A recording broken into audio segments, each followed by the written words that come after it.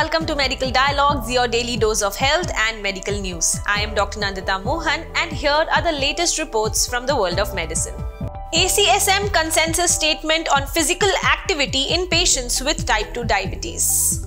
Usually a consensus statement provides a brief summary of the current evidence and extends and updates the prior recommendations. The updated version of the ACSM consensus statement has been expanded to include physical activity, a broader, more comprehensive definition of human movement than planned exercise, and thereby even reducing the sedentary time.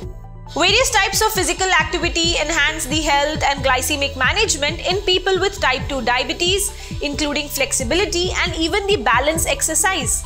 A recent study published in the journal Medicine and Science in Sports and Exercise reports about exercise or physical activity in individuals with type 2 diabetes. It read that various physical activity types can greatly enhance the health and glycemic management of all patients with type 2 diabetes, thereby including balance and even exercise in adults. These guidelines are applicable to most people with diabetes, including the youth, however, a few exceptions and modifications.